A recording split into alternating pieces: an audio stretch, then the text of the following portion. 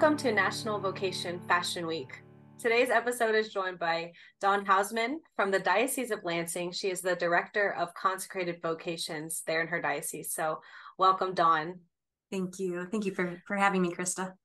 So Dawn is a consecrated virgin in her diocese, and consecrated virginity is a very old vocation in the church. In my home diocese, there's actually a few consecrated virgins, and I just went to my friend's consecration this past June. It's very beautiful. And maybe we can even just, the starting point of this conversation be religious life, secular institutes, and consecrated virginity. What are the major differences there?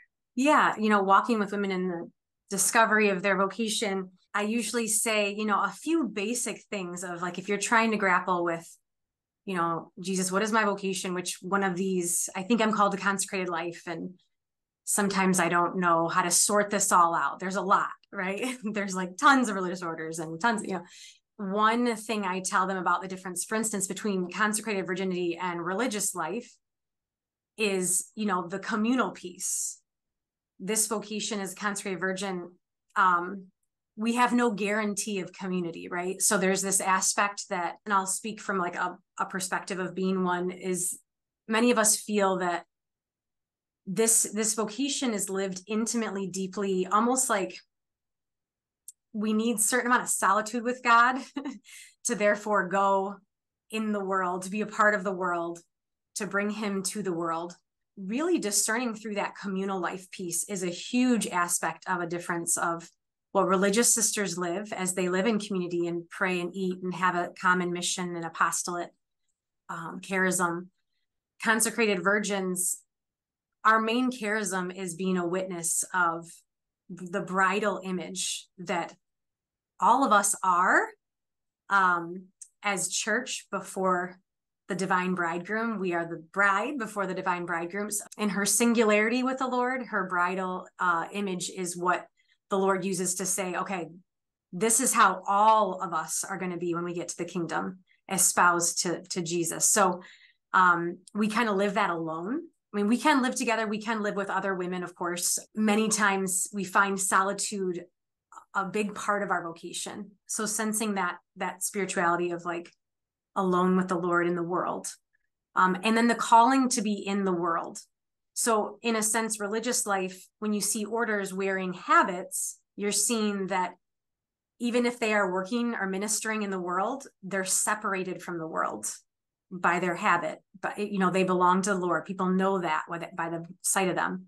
For consecrated virgins, we live in the world. Part of our bringing Christ to the world is to look like everyone else. I kind of say we're kind of incognito brides of Christ. We're hidden nuns in the world, even though really not nuns, but we kind of can have that way of bringing Jesus to secular places, kind of affecting the world by his love, which kind of relates to secular institutes, right? That they're the leaven in the world. They're like a hidden leaven. I sometimes think they live their consecration or their vows a little bit more like hidden. Consecrated virginity is kind of like, we still live a public witness of this vocation, but secular institutes, women who are, or men who are living in secular institutes, sometimes live a little bit more of a deeper hiddenness of their vocation in the world, in that calling. And sometimes they live communally, right? And sometimes they don't in secular institutes.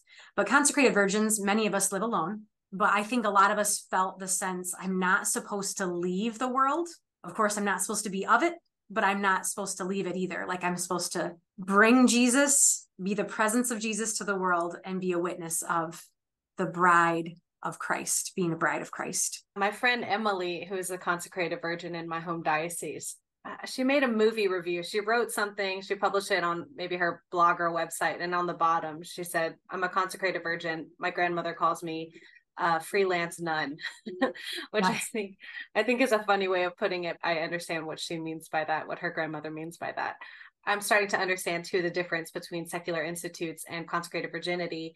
I've heard it in other podcasts about the hiddenness. Like sometimes people say, "Oh, consecrated virginity, you're so hidden," and people will correct and say, no, it's public. It's very public. It's open to the whole diocese. The consecration that I went to was in the cathedral of our diocese, so it's very much open to the whole church, kind of the way an ordination is. And my understanding of the vocation is that it is like it's to serve the local church. So, and maybe you can correct me if my understanding of it is wrong, but I think it feels like a parallel to diocesan priesthood. It's very likened. Yeah. Like I feel like a kindred sister and to our brother priests, you know, that the diocesan priesthood, very similar in the way that they live out their spiritual fatherhood. We kind of live out that spiritual motherhood within our diocese under the guidance of bishop, kind of in a stable place. And yeah, kind of like the freelance mode of I'm kind of for everyone here. I'm a spiritual mother to everyone in the diocese, essentially, even though I'm not always ministering directly to everyone. But you work at the diocese and you work in the vocations office, but other consecrated virgins don't necessarily have to do that. Right. Yeah. We can have various jobs, right? So there's some who are working in hospitals as nurses, some who are administrative assistants for people, some who are, teachers, principals, accountants. You know, there's a whole variety. I knew a missionary nurse, and she's a consecrated virgin. So there's a whole variety of things we can do. But many of us do end up working in the church, but it's not like a prerequisite. You don't have to work for the church.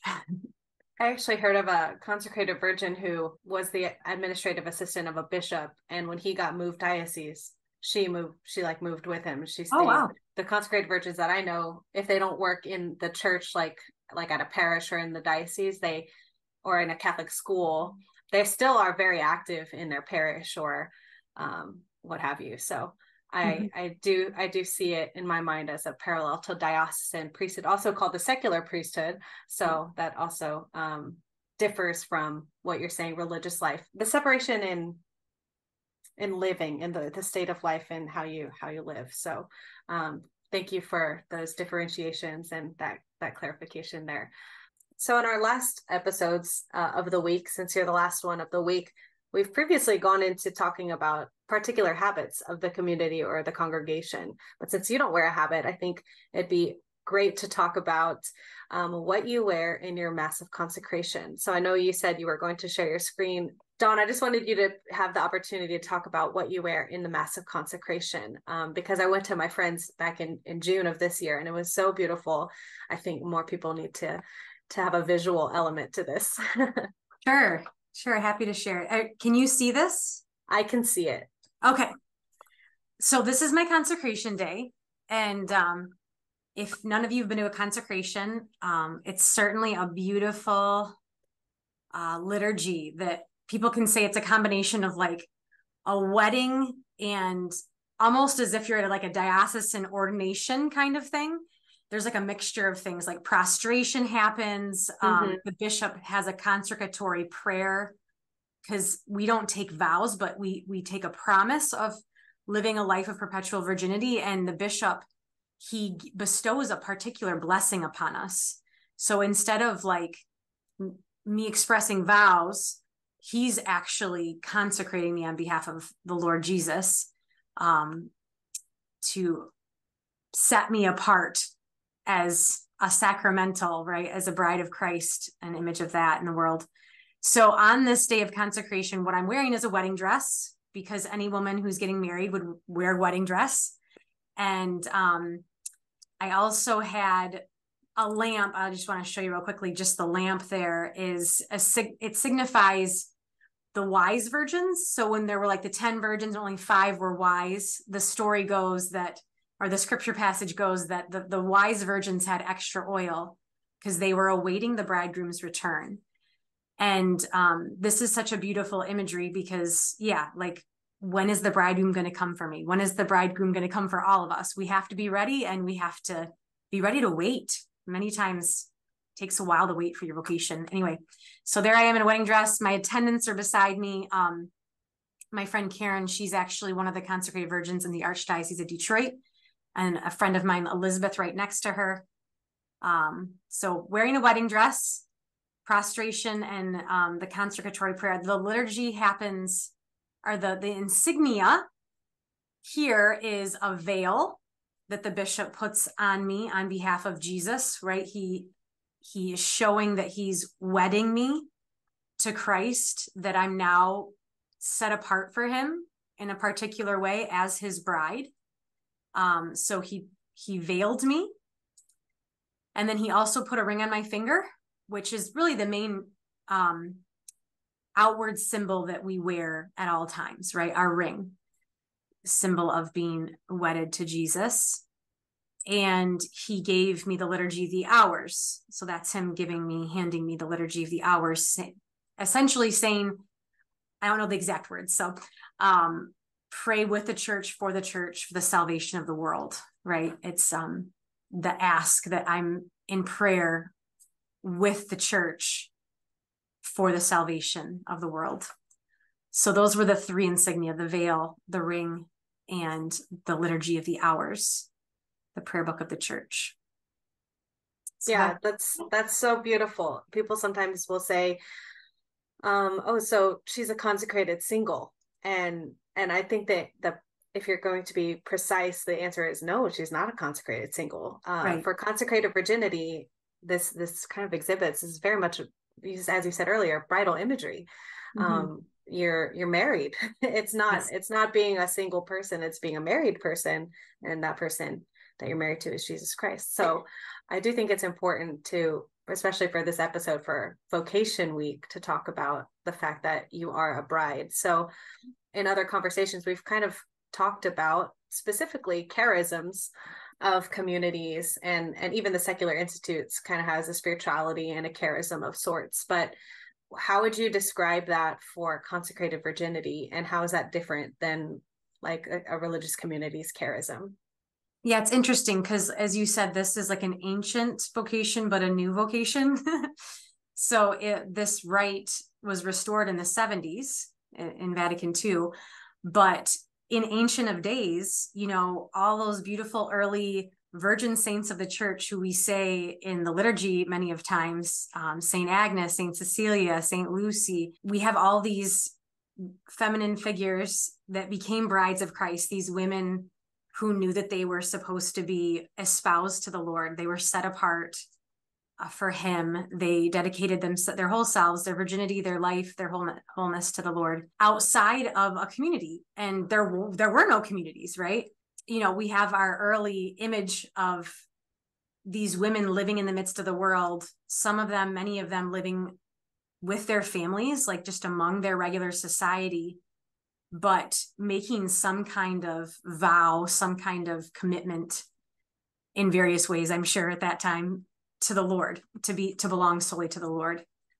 And that was very unique for their time. But communities started, and that's beautiful. Like many came together, but eventually the church recognized there are women who are still called to live not in a community, but in a solitary form, I kind of call myself half hermit, half social butterfly. Like, it's definitely not a running away from community. It's like living a marriage. Married couples don't live with each other like other married couples, And yeah. I feel that the way that the Lord had called me, it was kind of to be espoused to him, like alone with him in the world. Mm-hmm. And therefore also have grace to serve his people in various ways, but to really live that spousal imagery, and that the particular charism of a consecrated virgin is usually bridal, intimately spousal in a solitary way in the world.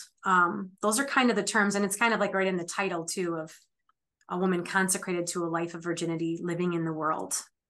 Yeah, I think it's just the most important witness that we live is that gift of, I'm trying to show you and the rest of the world what is to come for all of us. And this relationship that I have with Jesus, it's not just for me. Like, you're meant to also live that too. Like, everyone, we can live this intimately and united with the Lord. And so we're kind of to be an icon of that, embodying what the church is meant to be before God, a receptive bride, and joyfully in love with him in this marriage, because this is the greatest form of marriage, even though we all naturally long for the natural marriage. It's part of the human makeup of the body and how God made us. But this is like a calling out of that call that's most natural to us, to point to the heavenly marriage and to embody that as the church. You're bringing up this phrase that I read about when I was reading about this vocation.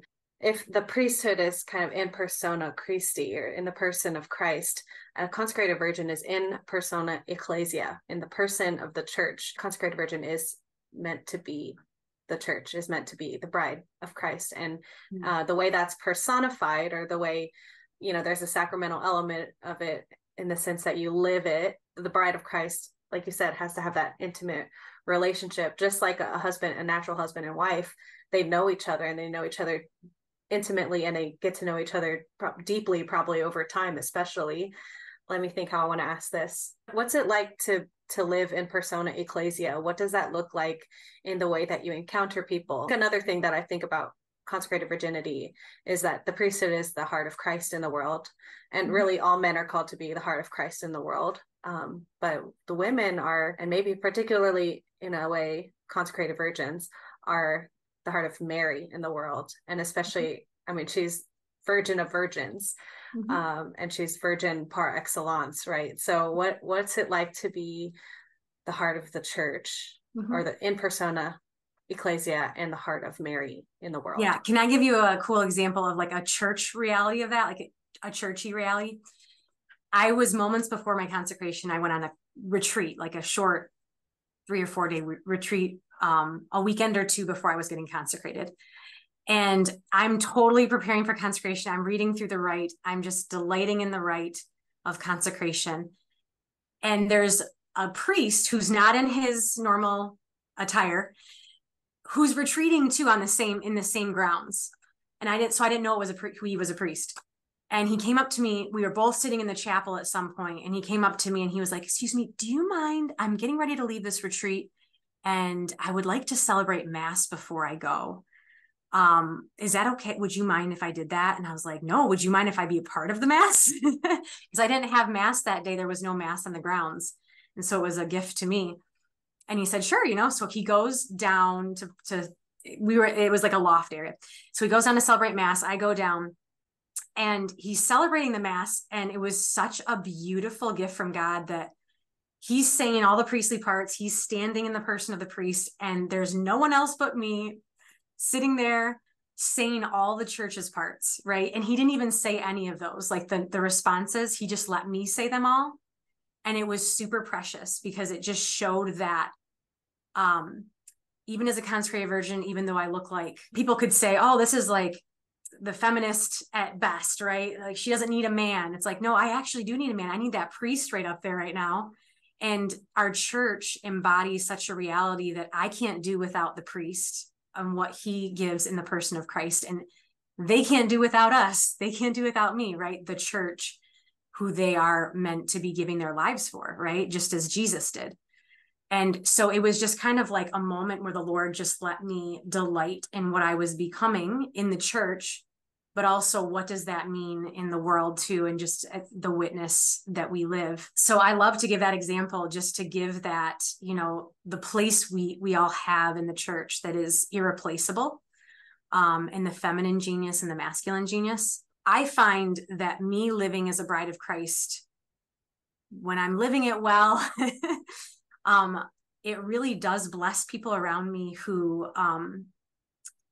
just see the joy of a bride of Christ, someone who like actually is just living a great love life with the Lord, but also in service to his church too, getting to be a spiritual mother to the women I walk with in discernment, and especially to them. They're my main spiritual daughters at this point of my life. And then, of course, I have many spiritual children who are like God's sons and daughters in my life too, of course, and just a lot of other families and friends. But it's so interesting how there's a it's a humble,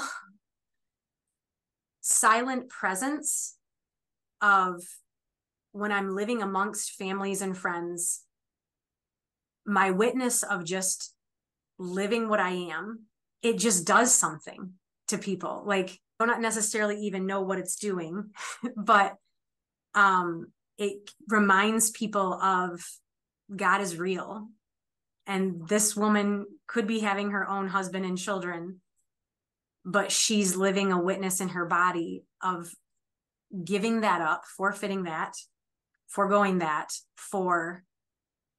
to remind us all of what's coming in the kingdom. That is a great gift worth waiting for, worth giving life for, you know. It's a silent witness though. It's very quiet. I've had a lot of people in the world be surprised when they found out, oh my gosh, you're like, you know, secular people who, if I get into a deep enough conversation, let them know I'm a consecrated virgin. And I have various ways of describing, you know, yeah, I'm vowed to Jesus. I'm vowed to God, like as if espoused to him, as espoused to him. So I'm not going to have my own husband and children. So I'm not like available to date or anything like that, you know, and people have been very respectful, and even like very secular people have been very respectful of like the mystery of it and kind of silently in awe of it. Prophetic witness, right?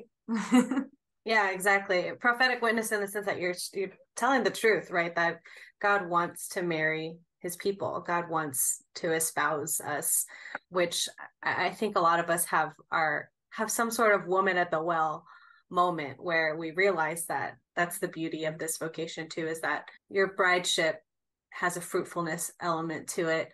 And like you said, having many spiritual children and helping people with their vocation too. This is something that I want to ask too, is like, what do you think the role of the Holy Spirit is? Because charisms are a gift from the Holy Spirit, right? So what is the role of the Holy Spirit in the life of the consecrated virgin, living in the world and ministering? I don't know who said it first. I'm sorry. I don't know who said it first, but basically Mary is the created Immaculate Conception. So when Maximilian Kolbe, I think. Thank you. She's the created Immaculate Conception, and she takes the name of her spouse, the Holy Spirit. And the Holy Spirit's the uncreated Immaculate Conception. What do you think? This is such a long way to ask this question, but what do you think is the role of the Holy Spirit in your vocation? I know that in consecrated virginity, there's so much need for us to be very attuned, just like all of us as Christians, of what God is actually asking of us. Mm-hmm. I don't have religious sisters in my home to tell me, okay, you're a little off, Dawn. You know, we all definitely need the Holy Spirit to guide us in various ways, but I think there's a real importance that the consecrated virgin strongly leans in, learns how to hear the voice of the Spirit. I mean, to do anything. Like, I didn't buy a house without the Holy Spirit. I just really was asking the Lord, is it time for me to move out of our women's discernment household that I was living in and mentoring the women in for 6 years, to then own my own house? I never even lived alone. I was 37 years old. And I made a leap from never living alone to buying my own house. But it just felt like the right time. I prayed about it a while. I discerned it with the Holy Spirit. I discerned the house with the Holy Spirit too. I just really sensed that this is the one. Like, I felt like, oh, I could make this one work. I could make this one work. Then when I stepped in a particular house, just sensed such a peace of the Holy Spirit to say, this house we can pray in, we can live in. And I think that is like key, because if we don't live as espoused to God and be asking what he wants us to do day in, day out, what job he wants us to take, we're going to live as if we're single in a sense of not just every single person, but someone who's not even paying any attention to another, like God leading us. Sometimes we can feel like I can do whatever I want with my life. But as a consecrated virgin, I feel like it's a really important, responsible thing of us to say, I want to help lead the church to see how to respond to the Holy Spirit's prompting in all things as best as I can, as best as I humanly can, because I'm not Mary and I'm not perfect, to really exercise that life in the Spirit, to really depend on, is it time to get a new job? Is there a restlessness here that I need to be sensitive to something new coming up? Or but to really be leaning into that. Sometimes I'll stand in front of my closet and be like, Jesus, what do you want me to wear today? Holy Spirit, what do you want me and to try to like live that life in union and tune with what the Spirit is asking. Of course, to hear the vocation, but also just in these little responses. And of course, we have spiritual directors to help us in the journey too, but they're supposed to help us hear what the Holy Spirit is doing in us to be able to respond accordingly. So the more that we grow in understanding the sensitivity of the Spirit's work in us, the more we'll be able to respond to his promptings in all things. There's always more to learn, and there's always new ways. At a certain point in my journey, I started recognizing God speaking to me through songs, or just sensing a little bit a deeper peace in one decision versus another. Mm-hmm. But it's essentially living accountable to another who wants to be participating in all my decisions, not always good at doing it, but I think it's super important in our way of life, because I don't have a mother superior helping me hear the voice of the Lord, directing me in any way. It's that much more essential that we work to hear the voice of the Spirit, and along with the spiritual director's help, along with friends' help who can also help us hear what God's doing in our lives. So what I'm hearing is like Mary, when I think of Mary's relationship with the Trinity, she was like a handmaid first. She was the beloved handmaid of the Father. It's a Trinity, so they're like outside of time or whatever.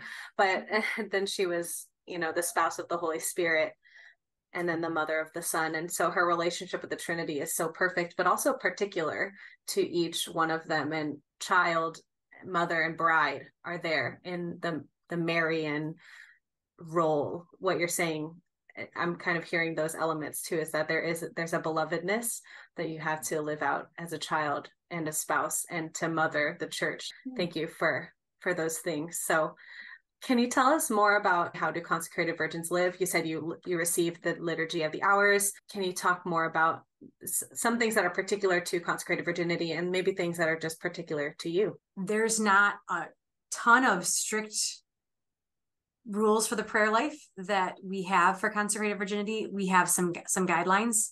I'll just tell you about my day, and then I'll kind of specifically say what those guidelines are. But I usually start my day with a holy hour before I leave my house. So if everything's, in my usual routine, I will get up in the morning an hour before anything else and just have a cup of coffee with the Lord. It's not always in every diocese, but my bishop has allowed us to have the Blessed Sacrament in our home. So I have an hour with the Lord before I leave my house.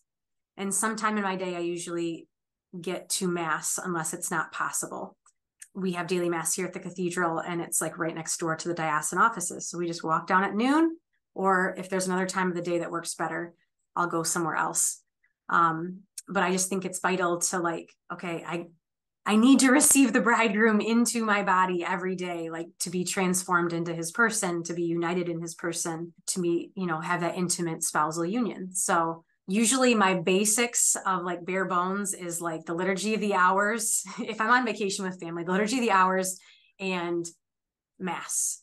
I do pray the 5 hours of the day. So I'll pray the office of readings, morning prayer, midday prayer at some point of the day, evening prayer, and night prayer.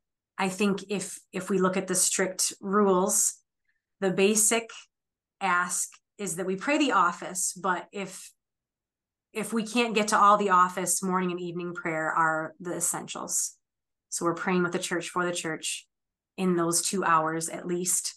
But I think a lot of us try to strive for the 5 hours.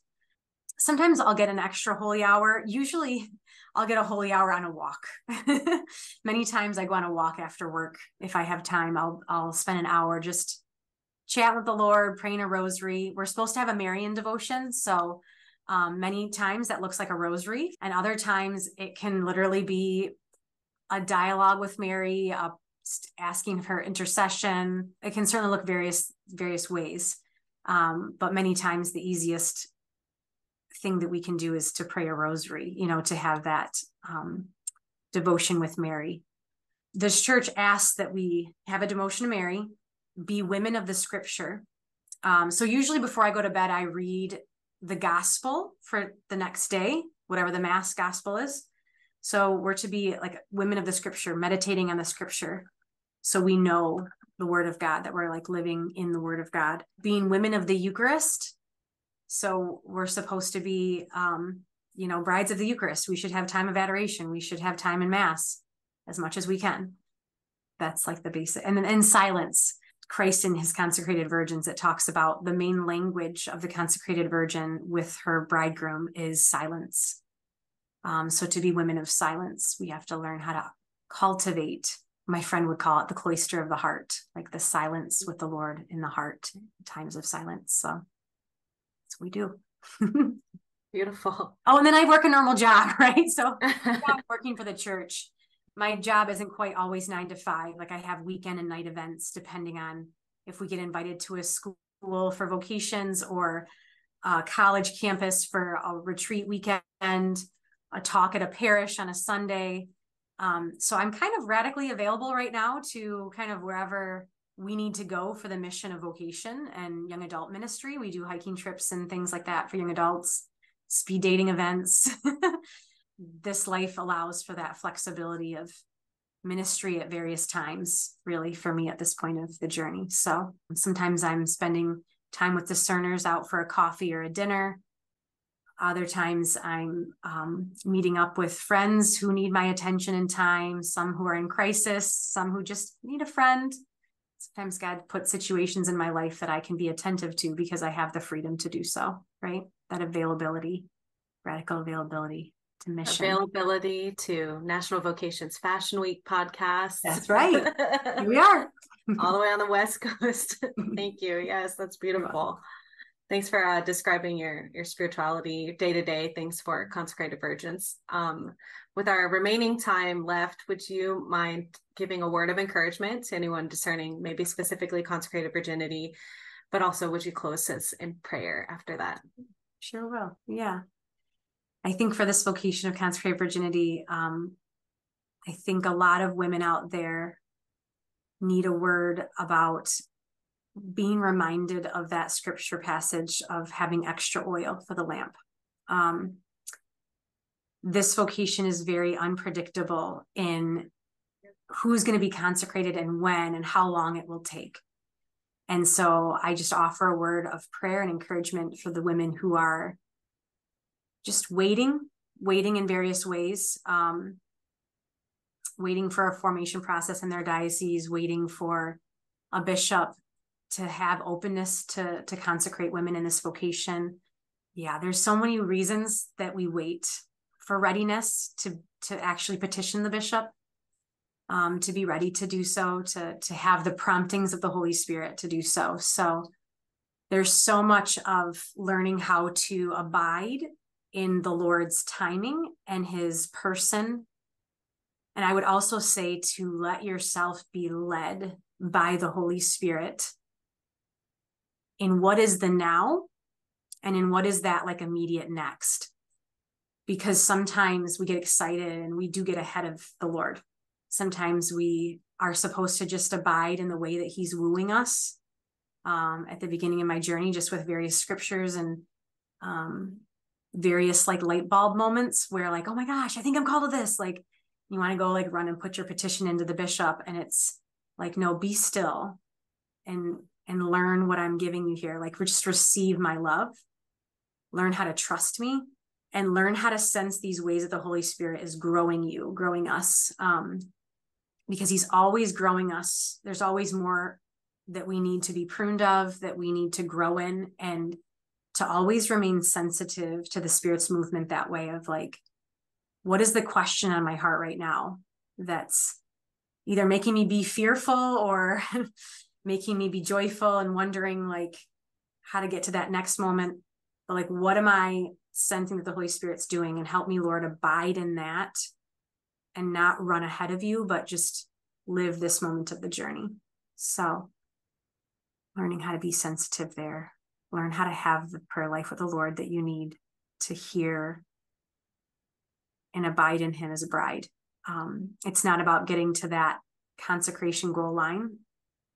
That would be sad if that was it. Like it's as my spiritual director had told me early on, Dawn, you already get to live what you will be thereafter.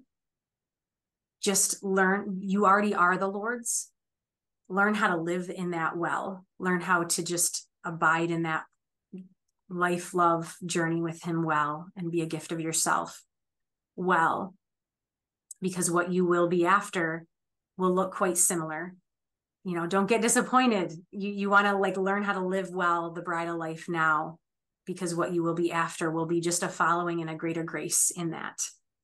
So I just offer that as an encouragement to the women out there. And I just will say a prayer for all those in discernment who are watching this. So in the name of the Father, the Son, and the Holy Spirit. Come, Holy Spirit.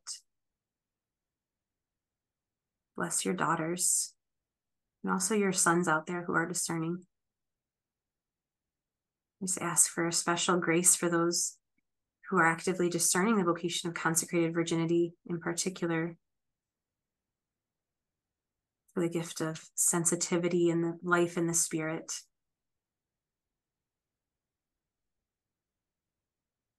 And for that grace to not go ahead of you, Jesus, but to wait for your lead, wait for you to open doors, and also just wait for those moments where you encourage us to do something more, to be active in our discernment action steps.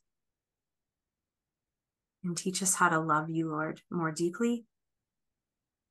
And as your church, to abide in the sacramental life of our church, but also to be that witness in the world for the glory of your life and presence lived in us. To live that joyfully, whatever moment we're in of our discernment and vocation journey. We offer surrender of our vocation and our steps of discernment to you, Lord. We pray, Hail Mary, full of grace, the Lord is with thee. Blessed art thou among women, and blessed is the fruit of thy womb, Jesus. Holy Mary, Mother of God, pray for us sinners, now and at the hour of our death. Amen. Saint Joseph, guardian of virgins, pray for us. Mary, Virgin of Virgins, pray for us. In the name of the Father, the Son, and the Holy Spirit. Amen. Amen. Thank you, Dawn. Thanks for joining us. You're welcome, Krista. Thank you too. God bless. With 1 minute to spare. we did it. That's perfect.